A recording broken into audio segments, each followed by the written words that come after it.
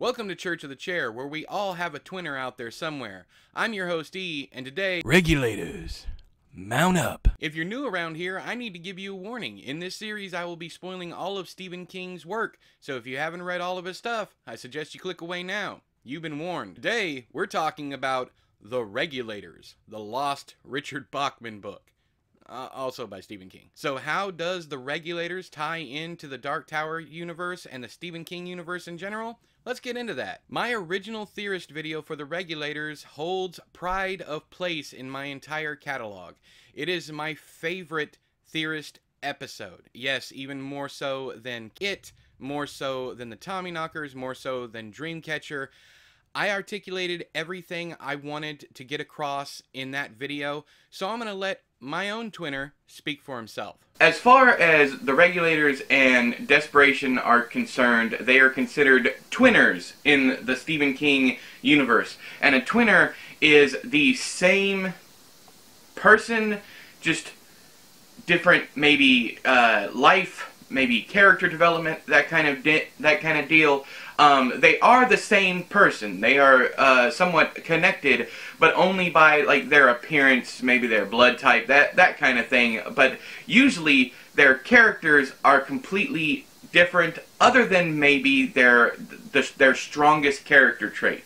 Like maybe if they're an artist or an author. Let's start talking about the Dark Tower connections and the universe connections.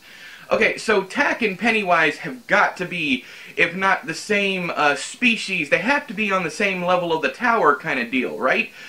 Because Tack is a Wyson. I don't know that we've ever found out what Pennywise is, but I'm almost fighting for the idea that these creatures are nothing more than their lights. You have the Wyson, which is Tack. Tack is a Wyson. That's his species.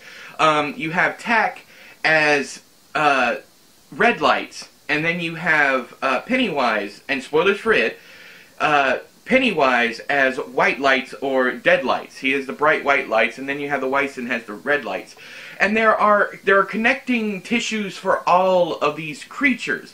You have Tack, who is oddly enough referred to as Tack the Outsider in a Stephen King desk calendar at one point in time.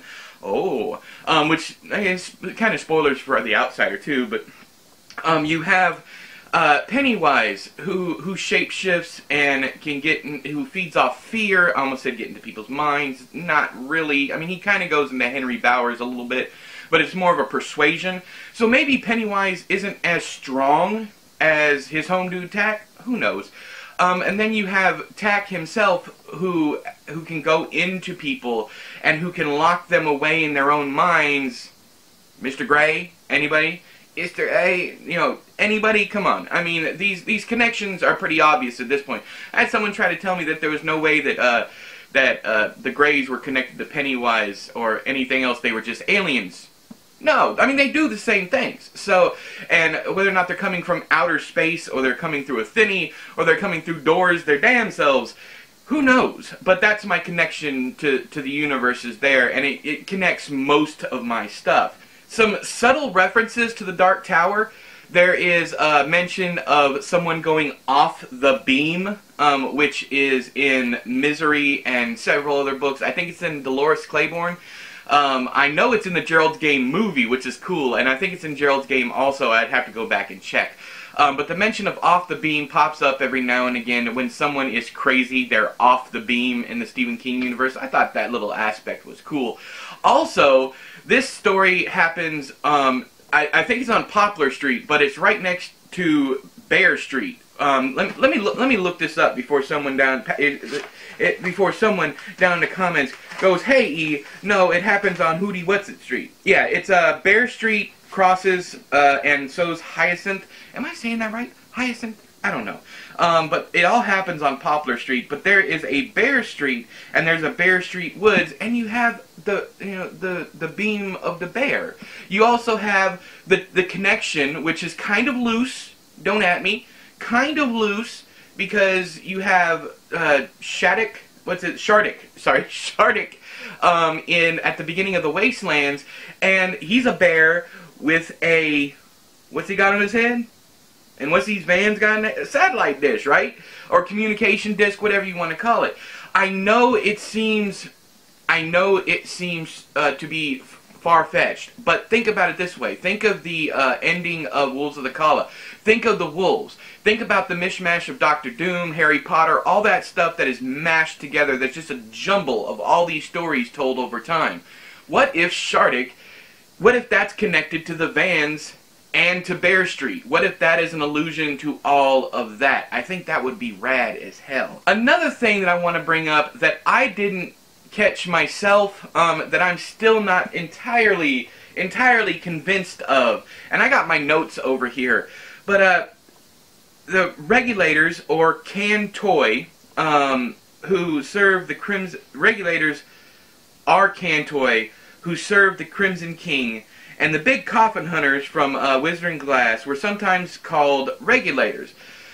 Now, this is on the StephenKing.com. This isn't fan connections. This is actually on the Dark Tower connections on StephenKing.com that mentions that the Regulators are Can Toy, and the big coffin hunters were Regulators. Given how the Regulators ends, do you think there's any chance that maybe the ghosts of the big coffin hunters are what are powering, or maybe the extended mind of Tak? I don't know, man. There's so many possibilities, and I would love to hear from you guys about that down there in the doobly-doo. Let's have a conversation about that one, especially the big coffin hunters being the Regulators.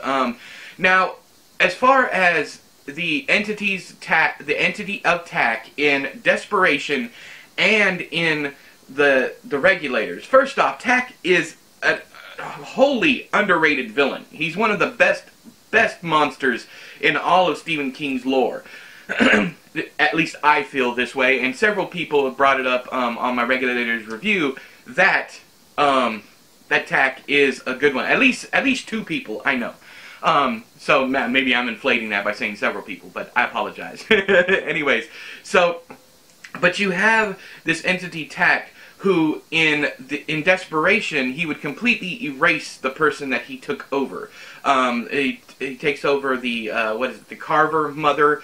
What's her name? Mary? Because in this one she's Ellen. I can't remember if it's the same or not. I think the mother and daughter actually switch names and places, so the daughter becomes the mother because the mother's name is Pi in this one, whereas Pi, the sister, dies at the beginning of Desperation. You have and then Kali and Trajan. I mean, there's nothing left of Kali in there, and I was thinking about why. Now, Seth Garin, the little boy who Seth is inside of in Regulators, is autistic. He's what is called Hollywood autistic, because he's a genius and he saves the day with his genius. So it's when writers, or well, just writers, because writers work on movies too. Writers take autistic person, make them, what was it? What did it used to be called? An idiot savant. And this is pretty much what's happening here. They're contained in that brain space. So I'm wondering if it's because Seth Garin was so powerful himself as an autistic telepath, or however it's explained. And I'm wondering if Seth had some of these powers, like maybe he has a touch of the shine, and that's why Tak was able to reach out to him so far as he was traveling through. Maybe that's also why he was able to piggyback on him instead of just explode his damn head like everybody else. Because you have the homeless guy with the shopping cart that's stuck to the cactus, which is an amazing scene, an amazing visual in this book. You have that. And the eyes pop out of the head, whereas in Desperation, just the body starts failing. Just minute things that normally wouldn't harm a human being, when Tak takes over the body, just completely destroys and decimates the human body.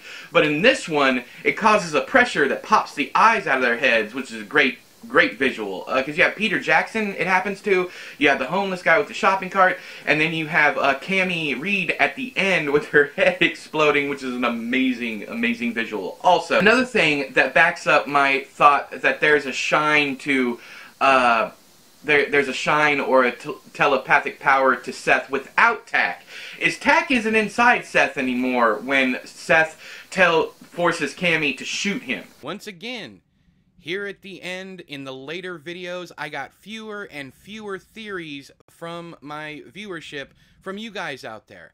I received no comments about your own theories. I didn't get any corrections for this one.